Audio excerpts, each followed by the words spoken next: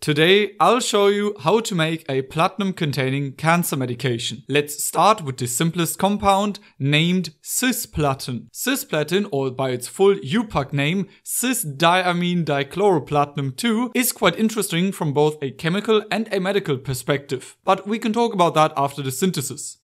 Equipment needed. We'll need a round bottom flask, a heating block, a Dimroth condenser, and a thermometer. Chemicals required, we'll use some potassium tetrachloroplatinate, ammonium acetate, potassium chloride, and water.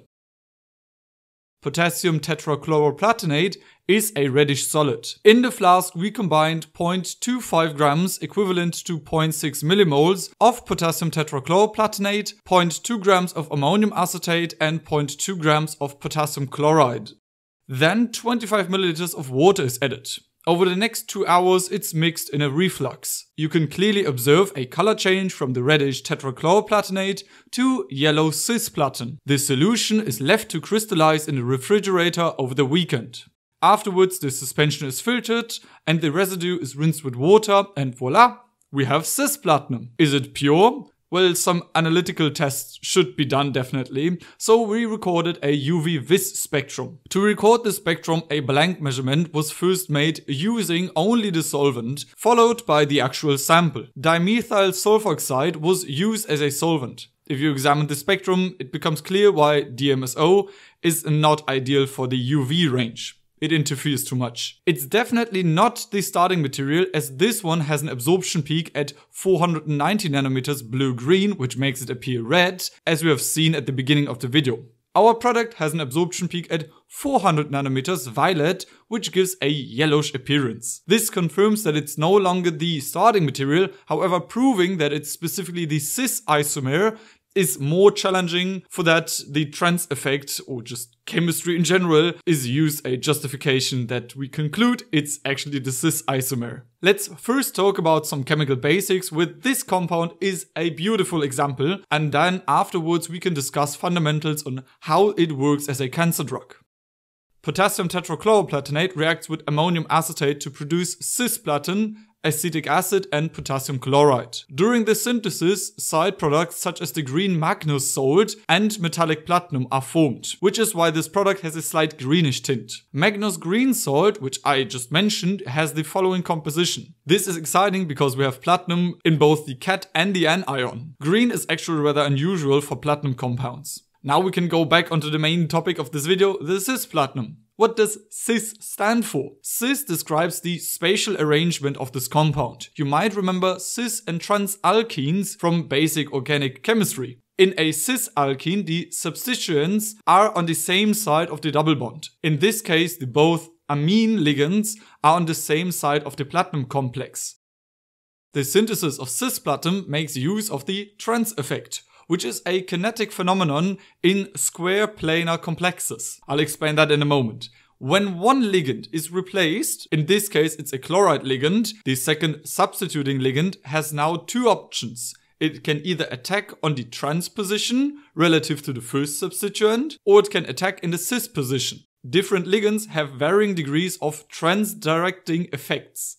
Generally, the strength of a ligand correlates with the strength of its trans-directing property. Wait a minute, isn't amine the stronger ligand?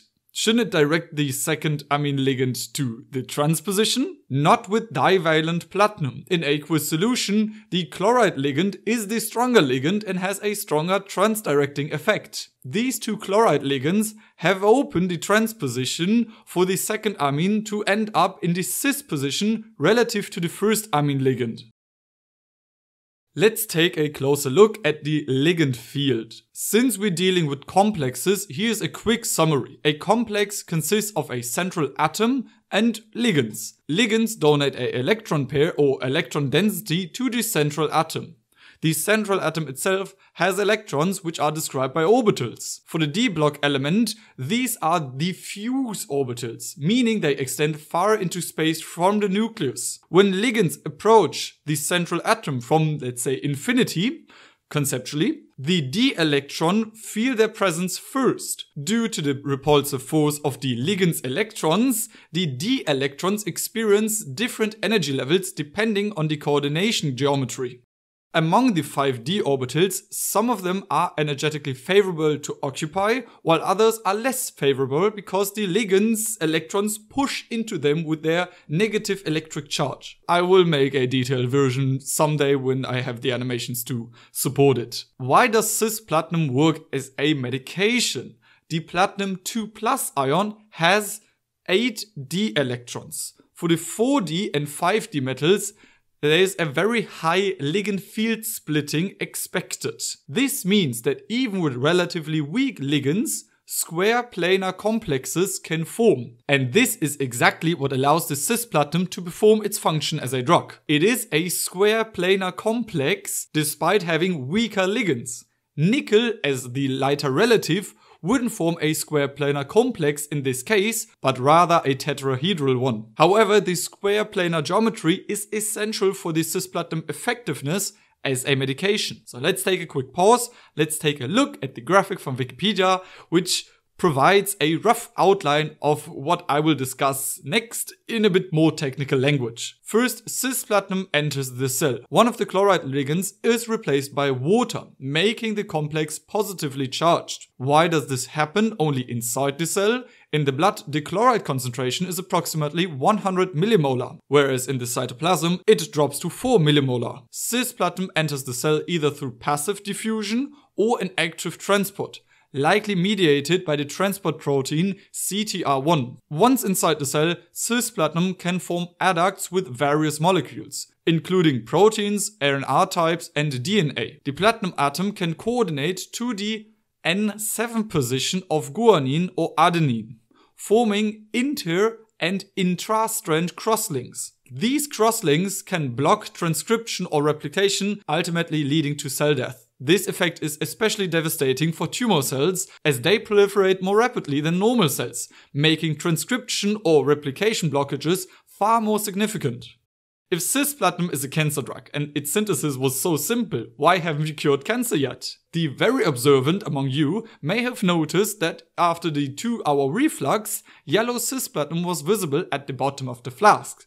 This poor water solubility, which simplifies its preparation, makes it less effective as a medication. To use inside the body, large molecules are required to package the cis-platinum into a usable form. This molecular packaging for improved bioavailability is called formulation.